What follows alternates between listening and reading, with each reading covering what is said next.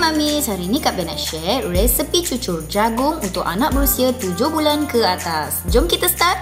Mula-mula campurkan 1 mangkuk tepung unbleached bersama 2 sudu besar serbuk beras putih Izliyah Kitchen.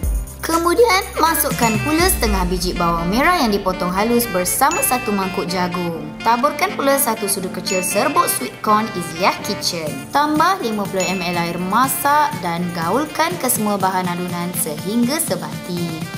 Dan bolehlah digorengkan sedikit demi sedikit di dalam minyak masak yang telah panas ya. Balikkan cucur setelah nampak garing dan kekuningan. Jangan sampai hangus ya Mamis.